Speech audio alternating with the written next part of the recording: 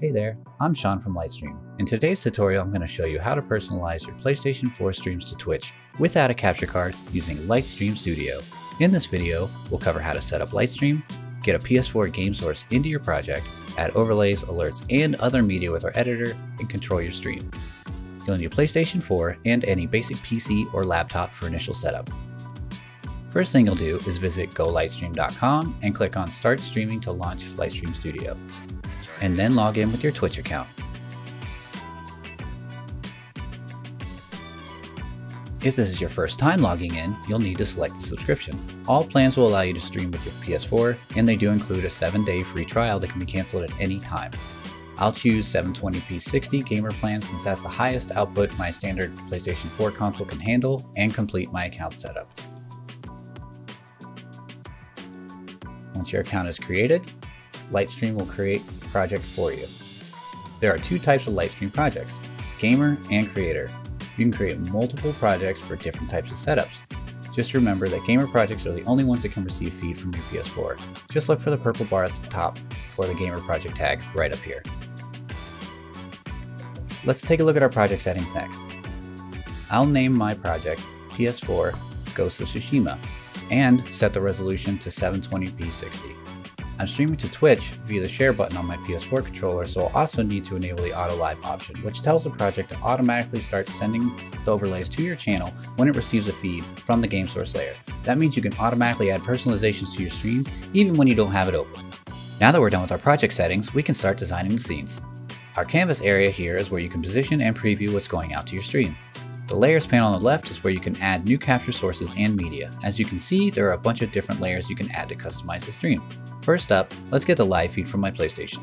The game source layer will bring in the content you're broadcasting from, in this case my PS4. Also keep in mind if you add your camera or microphone via the PlayStation share settings, it'll come through as part of this layer as well. I want anyone discovering my stream to know who I am, so I'll add a branded overlay using an image layer next. Dynamic content, like a follower alert or displaying subscriber count, is a great way to engage your audience and encourage a more active participation in the stream. There are many different third-party integrations you can add to Lightstream. For this project, I'm going to add a Rainmaker layer. Rainmaker is a full overlay editor that supports interactions like alerts, tipping, and a chatbot. I've already set up an overlay on rainmaker.gg, so it's a snap to add to my project. All third-party integrations, including Rainmaker, are web-based. Just copy the URL from whatever integration you want to add and paste it here to load it into Lightstream.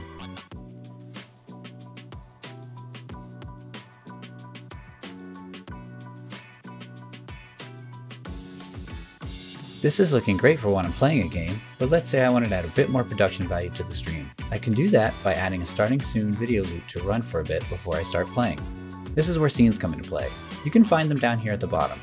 I'll add a new scene and rename it to something descriptive.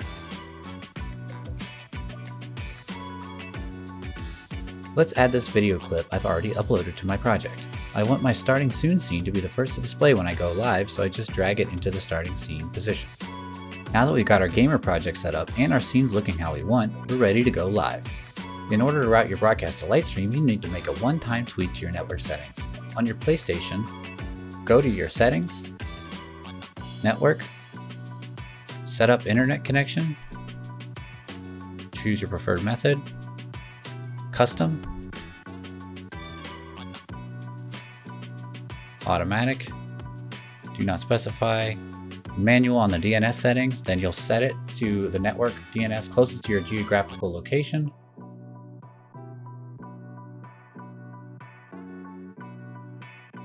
Continue automatic, do not use, and test your internet connection.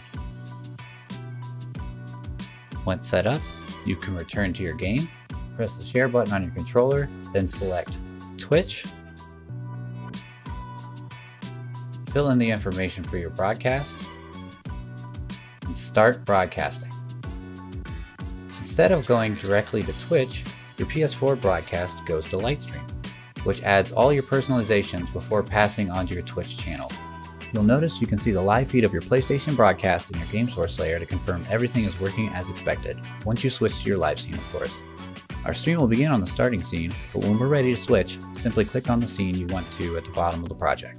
If if you don't have a computer or can't be near one while playing, you can use any mobile device to change the scenes while live. Once you're finished streaming, you can just end the broadcast on your PlayStation 4 and you're good to go. That's it, you're all set up and streaming like a pro. Thanks for watching, y'all, and we'll catch up with you soon. Happy streaming.